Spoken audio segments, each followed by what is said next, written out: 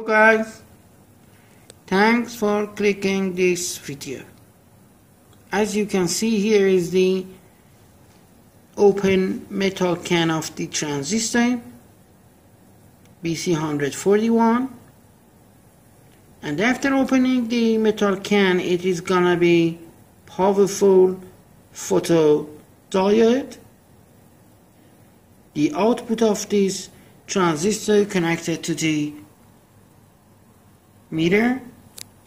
As soon as the IR LED gonna be close to this phototransistor,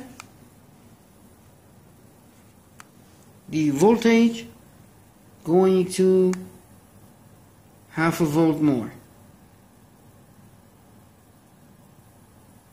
This test done with all kind of transistor over here, photodiodes, phototransistors, the several kind of photodiodes and different wavelengths, green, red, orange, UV, infrared and the others.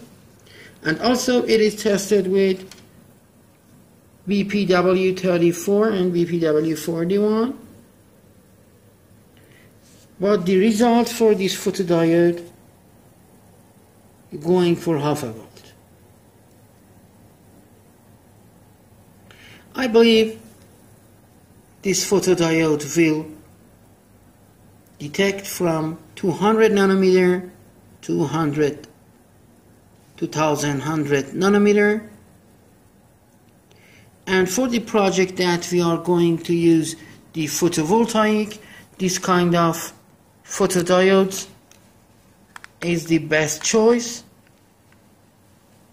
And as you can see, as soon as I'm going to check the phototransistor with this infrared diode, 0.5 volt we have over there. Of course, the BPW current going for more than 200 microamps. This one.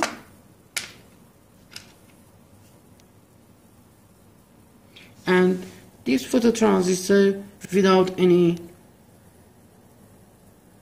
collector connection to the positive, only 50 microamps. Thanks for watching. Open the metal can of the transistors and use the open box as excellent photodiode.